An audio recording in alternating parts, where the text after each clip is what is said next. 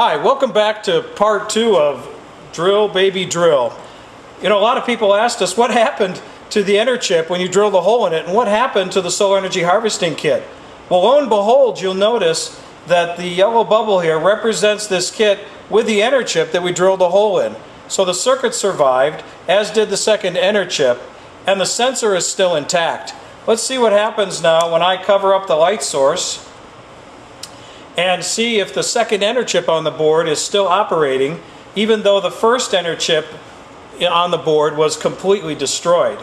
What we'd expect to see is yet it's working on the EnerChip, it's working on this device right here, so it's completely redundant, it has all the power backup required, and obviously the capacity is less, but the device is still working great. So now if I go ahead and put the solar cell back in the sun, we would expect the ball to go yellow and the sensor will be operating off the ambient light, which by the way in the lab is not a great deal. I think we're only about 200 to maybe 250 lux in here, so it's fairly dark conditions, but the device is still working well, and here you can see it's all running off of solar.